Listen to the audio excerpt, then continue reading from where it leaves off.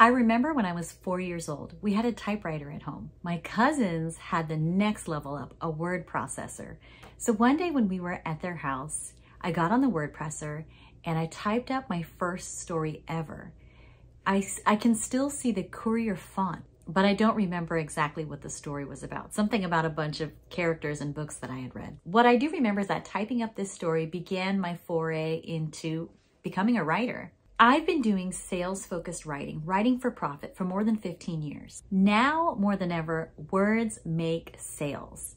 Now, historically, we've seen this with direct mail. We've gotten things like this in the mail. I save these and I study them. Now, you might think this is just stuff that gets thrown in the trash, but this is revenue-producing magic. You see ads, landing pages, pop-up forms, email marketing. All of these come down to two things. 1, words, and 2, user design. Looking at how your eyes move across the page when you read something and making it as easy as possible for you to click the buy button with minimal friction. So if you've got a message to share, a product or service to sell, and an audience to persuade, I'm going to share a few really important things to keep in mind, especially when it comes to words. One of the most important things when you're writing and sharing your message is to know, what is the problem?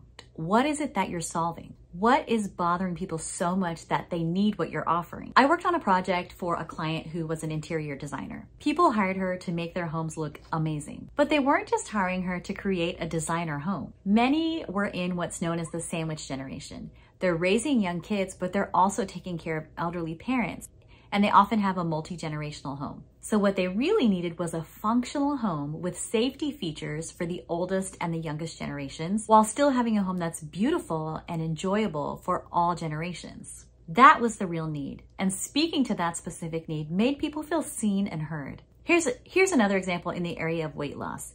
For a lot of people, yes, they're looking for aesthetic. They want to look a certain way. But there are also lots of people who, when it comes down to it, they want results like being able to bend over and pick up their child or their grandchild. They want to be able to keep up with their friends and family on vacation or walk without getting winded. With any situation or anything you're selling, there are a lot of deeper level challenges you can find that will resonate with your audience. So you have to be clear on the problems that you're solving.